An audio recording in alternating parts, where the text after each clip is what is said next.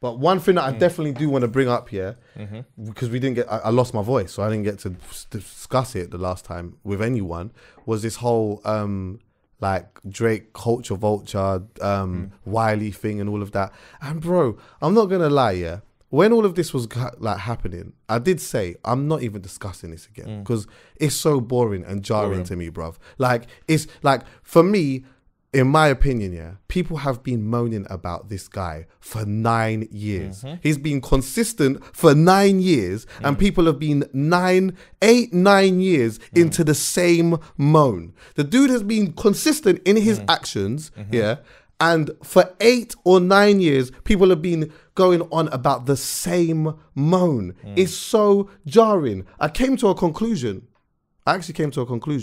This is my thing, yeah. If anyone could sit and say for this long period of time, like 8 years, 9 years, whatever, yeah, that Drake or someone like Drake couldn't just love what happens in the UK scene, yeah. It's just unfathomable, yeah, if that is a word, yeah.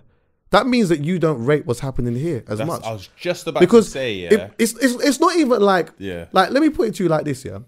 It's not even like Drake has come here and like what he likes is a proper hot take or it's just mad. Like, so let's just say, for example, the first time he embraced UK music was like Michael Dapper. Let's just say he came and he just was just on that. Yeah, just that one thing that was just hot for that moment. Or the other little things that are just like, just these little come and go things or whatever, like a 30 or something. Yeah. Then you guys could hear that. You get what I'm saying? But like, what, he comes here and he rates Skepta? Of course you do, because he's hard. What, he came here and he likes gigs? Wait. Of course you do, because he's sick. What, you came here and you like Lowski? Of course you did, because Lowski's sick. What, Georgia Smith? Of course he's talented. It's Top Boy. You watched Top Boy and you liked it. Of course you did. If, in my opinion, if somebody couldn't come here and identify that these things were sick or what, even though music is relative or whatever, or subjective, sorry, then like, but still, like, with that, these people that he's coming and reaching out to are evidently sick, bro. And he's been doing it for time. Even with going back to Sneakbo, when he like first that one. Of course. I remember the ads even interview with Tim Westwood. Where he's saying, look, I was at Section Boys when it was Smoke Boys now, but when he done a come out for them, he came out off the basis of, I've just come from the Brits. I could go to a hotel, I could go to anywhere, and I've come to your show to shell it quickly down, give you more notice, like make you guys more noticed for free. He hasn't done anything paid. He's helped our scene get more likes and acknowledgement. Look how much, when gigs dropped to KMT, how much people were slating gigs in America. He gave gigs some, like, his name out there, so to speak. Not to say his name wasn't relevant because he'd already won the BT and stuff out there. But Drake's the biggest artist, one of the biggest artists. You featured on 2 songs on his mixtape that was anticipated. That's love, bro. People don't do that. So I'm thinking, like, why do people hate Drake so much? Is it because he's so successful? Is it because he makes bangers all the time? Is it because... I don't know. I genuinely don't have the answers to it. Some of it is that. Some of it is all of that. Some of it, in my opinion, is just an element of self-hate. It has to be able to consistently think that he could not come here and like the man. Then, like, how about this? He genuinely liked the man. He's doing it for no like. There's not a real gain that you can get out of it. Everyone says, "Oh, it's about him staying relevant." Yeah, but then that's like. In my opinion, this is how ridiculous it sounds to me. And I could be wrong, and I'm willing to... Actually, I'm not willing to hear other people's opinions on it, but whatever. Say what you want. But it's almost like you're saying to me, well, the reason why... So Drake has had... Is it 8 billion streams on Spotify? Google that for me, please. I think it's like 8.3 billion streams on Spotify. So one of the reasons why... Drake, this is just one. So it's not iTunes, it's not YouTube and all of these other things, just Spotify. So one of the reasons why Drake has 8.3 Spotify streams is because he went to a Lowski concert. But this is the thing, 13 billion. 13 billion. So partly August last year. August last year. So partly a contributing factor to why Drake has 13 billion streams just on Spotify is because he liked Skepta. Where he know what it is, yeah? This is the thing. I feel like with our scene, because it's not respected, so to speak, in America, I feel like when an artist comes over here and jumps on our songs that are bangers, people misconstrue it for it being he's trying to take the vibe, trying to take the buzz and all of that stuff. They said the same thing about that song he jumped on with Dave. Yeah. Don't people know how sick Dave is? Bro, that's another one as well. That Dave's going to be sick and be a king in this thing regardless of it. Look, he hasn't even jumped on... Okay, who would you say is our biggest artist in the UK? Apart from J Hus and Dave. What, out of all of them lot? Yeah. Probably Skepta. Like in our scene, yeah, probably Skepta. But I'd say Stormzy's someone up there as well. Well, the only reason why I say Skepta, this is a good debate actually, but the only reason why I would probably say Skepta is because... Longevity? Nah, it's because... What are we talking about? Just biggest here in this country or worldwide? No, I'm talking about in the UK, as in the UK fan base. Oh, maybe Stormzy edges that. But I think that like Skepta worldwide is bigger than Stormzy. Cool. Probably. All right, well, because he's built a relationship with Skepta, this is why I asked this question, was because Stormzy, in my eyes, is one of, or if not the biggest artist in the UK. Absolutely. And he hasn't even done anything with I think Stormzy. he probably is the biggest in the UK. And I feel like personally, I would give it more legs to stand on if it was he's going for the straight big fish. Oh, that's true. He's going for people who are up and coming. He went for Section Boys. He went for Lowski, Dave. Obviously, Dave is not as big as he is. Wasn't as big as he was then than he is now. But still, he's trying to help people who he thinks are hard. That says a lot. To jump on that song, exactly when Dave did it at that point was he did it, bro. I don't understand. He didn't need to do that. He just heard the song and thought it was a wave, and then ultimately, I can never.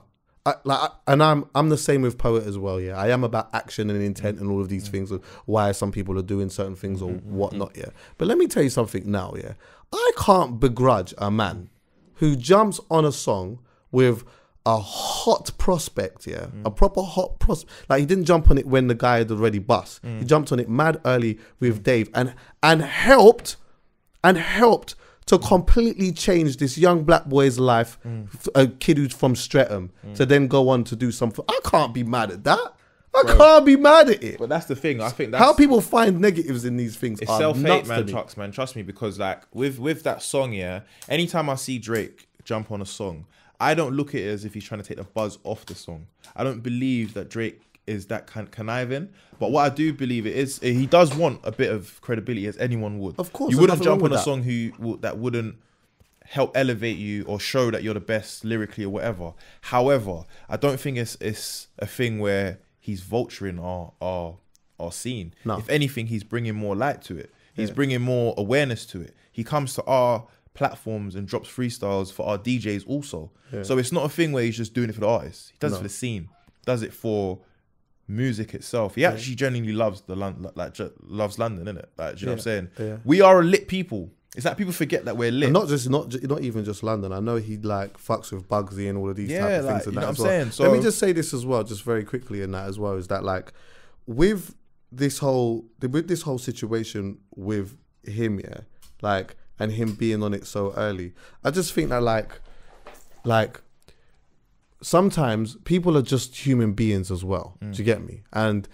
there are like a lot of people that see this thing as solely as a business or whatnot, and try to suck the life out of it just to get a gain out of it. And I would understand also from the perspective of for some years, there'd been a lot of times where artists had come over here to the UK, like P. Diddy, for example. That's one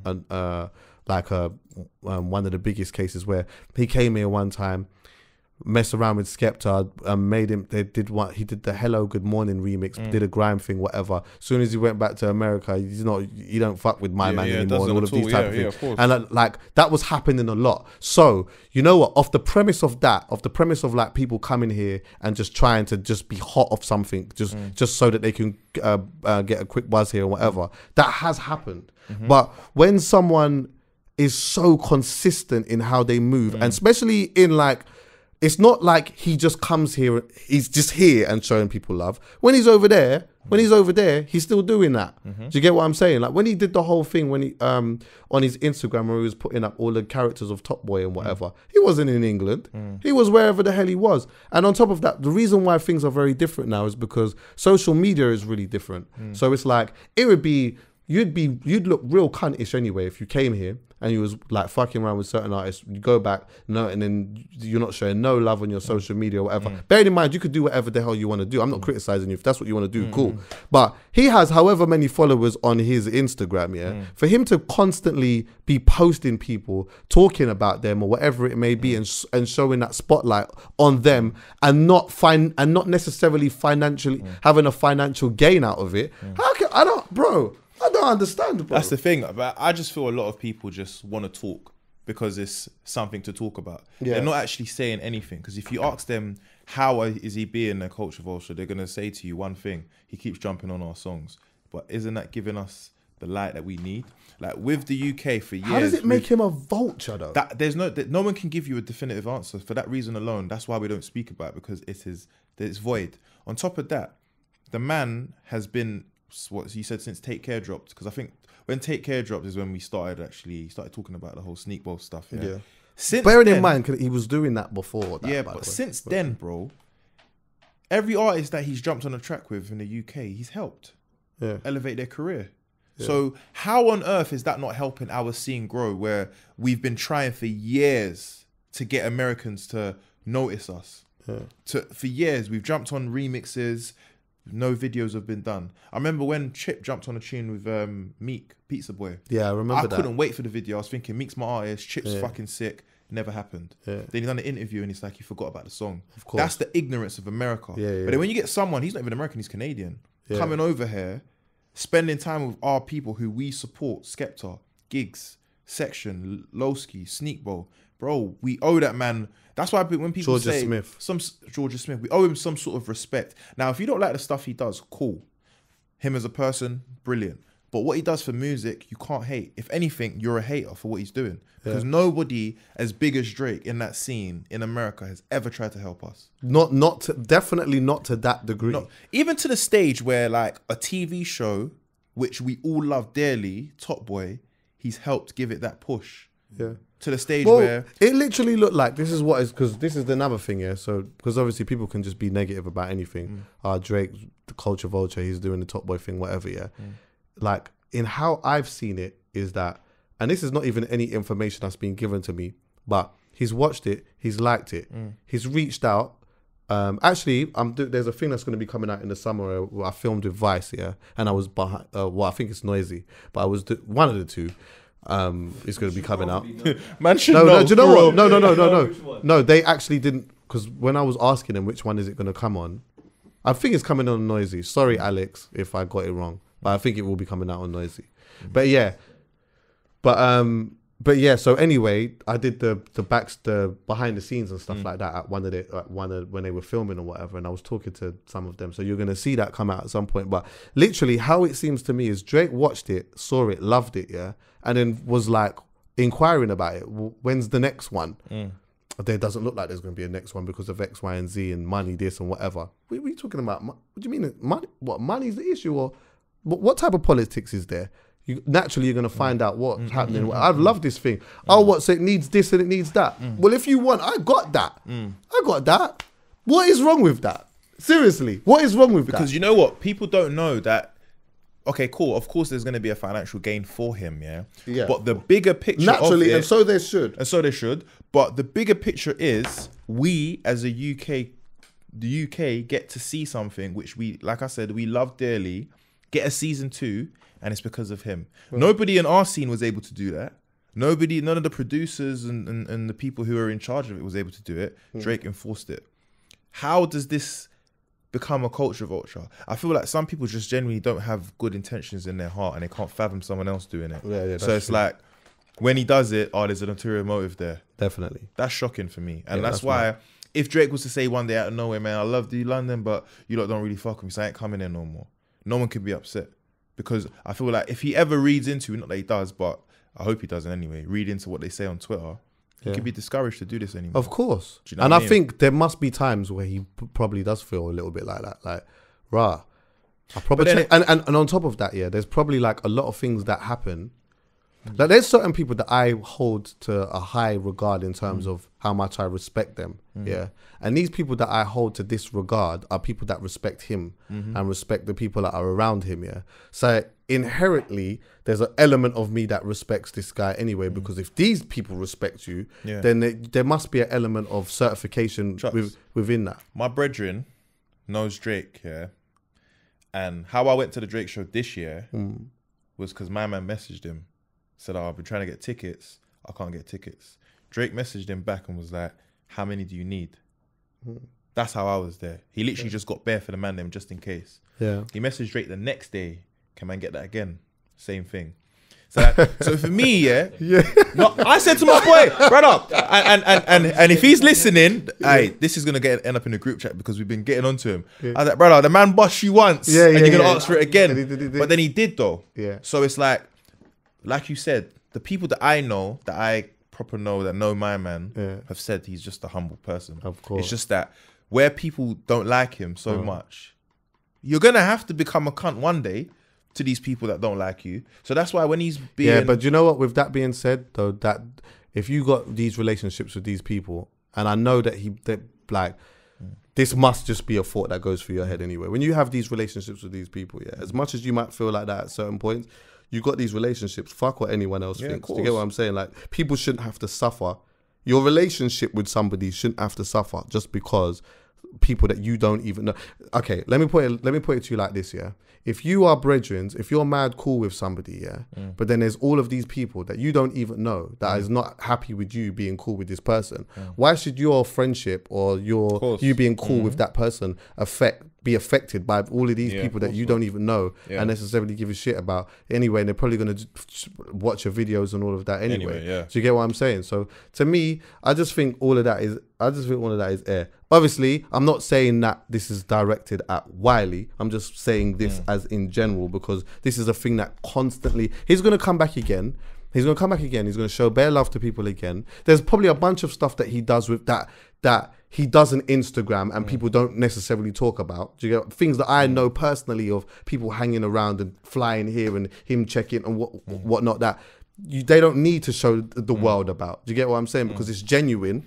But like, with that being said, it's like, you know what? He's going to come here again. He's going to show bare love again. He's going to show love to the artists. He's going to show love to the DJs and to just people that he's friends with. And then people are going to have something to say again. Then it's going to happen the next year. Then it's going to happen the next year. Then it's going to happen the next year. I'm just drawing the line of it now. I'm not even discussing it anymore. I think we shouldn't. Crazy. I think we're giving it too much. Like, if you like Drake, you like what he does, then it is what it is. And if you don't, then you don't.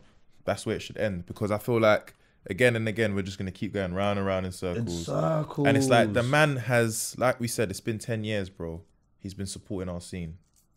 Some people in between our own scene don't even support us the same way. So it's like with the whole Wiley situation as well, I didn't really understand the angle of it, because it's like, okay, cool. Even if you feel he's a culture vulture, I don't understand how man do this social media expressions of how you feel. I'd rather message a man and say, brother, you're culture vulture in our scene. I feel like Wiley done it to provoke reaction. I think everything he does recently has been to provoke some sort of reaction.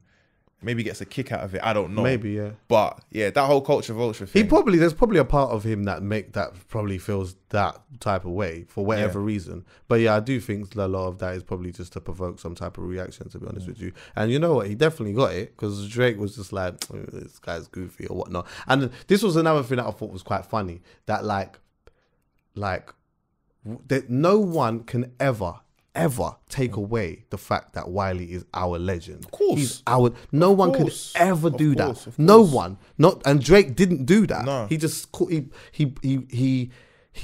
He mentioned a specific thing that happened and called the action of that goofy. Yeah? But like, we all know, everyone that is here knows that Wiley is our guy, innit? Yeah? So what is funny to me is, when all of this was happening, I see people leaving comments like, yeah, well, I don't give a fuck because, you know, Wiley's our legend and he's our guy. And, you know, and if Wiley says this, then he says that. And it's like, but okay, somebody could be a legend, yeah? Yeah. Someone could be a proper legend and proper... You can disagree with that person. Of course. They can be wrong. Yeah. You can feel like maybe that person didn't have legs to stand on this one. Yeah. Maybe you might feel like they did. But just because somebody is a legend doesn't give that person that...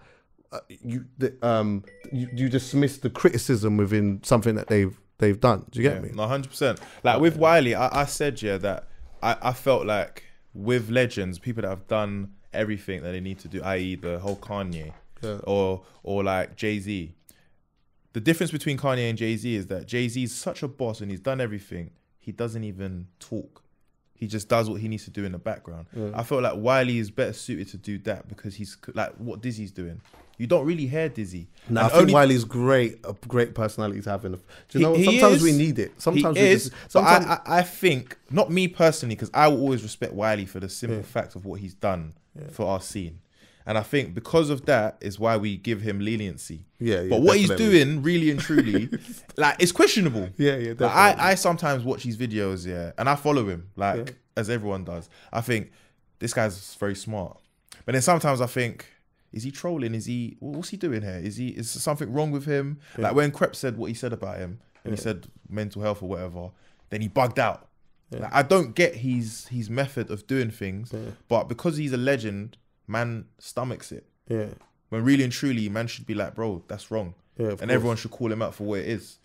Or just have a phone call. Because another thing I don't understand, especially like I've seen this with a lot of the old bucks and that, like, as well, like this whole like talking to each other through like social media and that. Like, I don't use that word. It's mad. I even saw corny. some of that. Like even when I had this situation with Jammer or whatever, with this thing which ironically involved Wiley.